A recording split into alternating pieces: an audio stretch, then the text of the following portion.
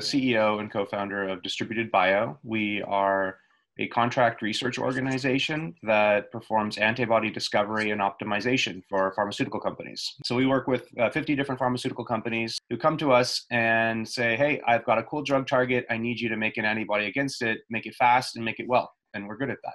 And so we were well positioned in January to have the right tools to attack the new problem when it struck. I wanted to come up with a way to save months of work.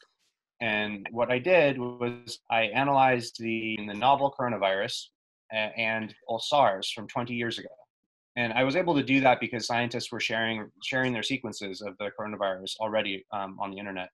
And when I looked at them, they weren't that different. These are cousins. And so I looked up a series of anti-SARS antibodies that were neutralizing discovered almost 20 years ago. And I knew I had this technology that I could take an antibody and perform like a tweaking or a polishing step. So I figured that what I could do is piggyback on that existing research of the anti-SARS antibodies and adjust them to neutralize the novel coronavirus. You don't only want to have a vaccine. And the problem is, first off, it takes a long time. It takes 6 or 7 weeks to establish immunity. So that does not work for you if you are already sick. If you're in a hospital and you receive a vaccine, by the time it's had time to take effect, you are either recovered anyway or you are dead. So that is not appropriate for people who are sick. The other problem is that it depends on you having a working immune system. So if you're immunocompromised or you're elderly, vaccines don't work very well. And unfortunately for coronavirus, those are the two populations that are at greatest risk here. So that is not the only medicine you want to have in your war chest. So an antibody skips the middleman.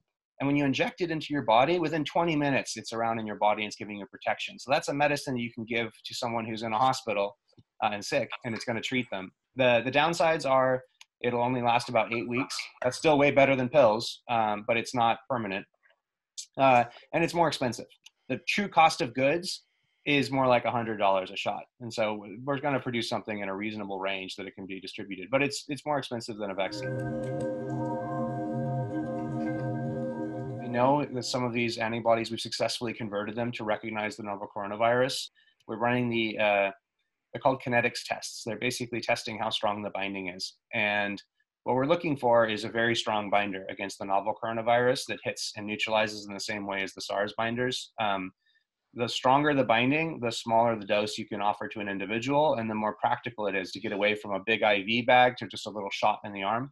Next steps are we have partnership with a company in the area that's able to produce a lot of the drug quickly. The US military, US AMRID, is going to receive our medicines and they're going to go test them to their ability in their biosafety laboratories to neutralize the novel coronavirus. And unlike vaccines that you can't give to a sick person because a vaccine takes many weeks to take effect, an antibody works right away. So these are very fast studies. You go and you give the drug to 600 people that they're in a hospital, they're in an ICU or are seriously affected.